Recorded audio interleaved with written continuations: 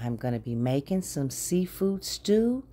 Start this with olive oil in your pan, celery, onions, shallots, carrots chopped down. You're going to be adding in fresh thyme and fresh oregano for a whole lot of flavor.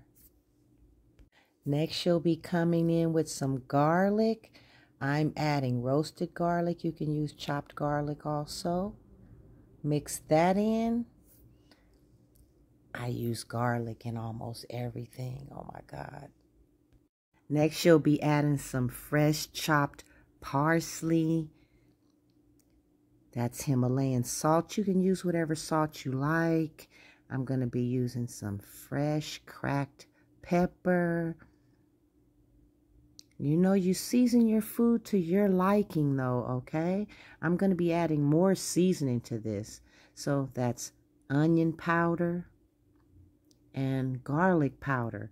I don't use a lot of salt. I use a lot of seasoning. Yeah, I know. So mix that in.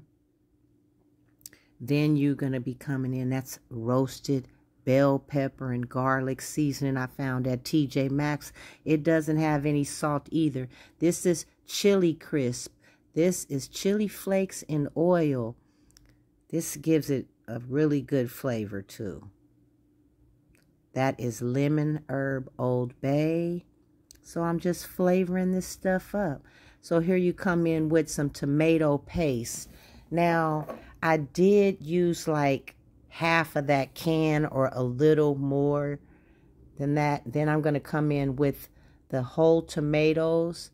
Make sure you use all the tomato juice.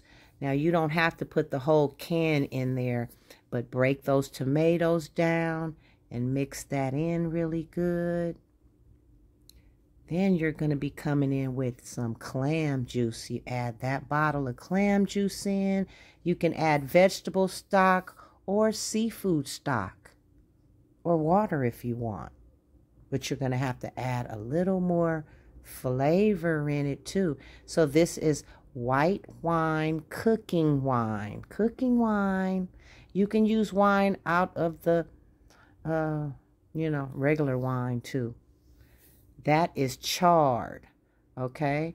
So you can add chard, you can add mustard greens, you can add spinach, you can add potatoes. That's lemon juice I'm adding in right there. You know, I'm not doing no measuring really. That's Tabasco, just a little bit.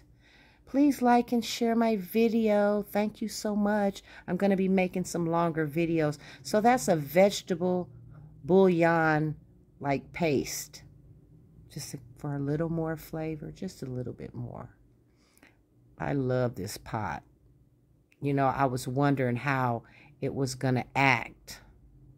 I got it at Ross for like $24 or something. So this is fresh lemongrass because I love lemongrass. It gives the stew this wonderful taste. Yes, I came in with more pepper. More pepper, and you can add, you know, your seasoning, your flavor that you like. Just make sure that you're tasting it as you go. You see how hearty this is? You can eat this like this with no fish. You can add beef in it. You don't have to use clam juice. You can use all vegetable stock and just eat it just like that. Now, but I'm coming in with some chopped scallops and some codfish. You can use salmon, you can use cod, you can use clams or mussels or shrimp, however you want. This just reminds me of my grandmother, the flavor. She didn't really do fish. She pretty much did beef in her stews. But look how hearty this is. So tasty. This is like a meal right here. Follow me for more of these longer videos. Look how good that looks. Thank you.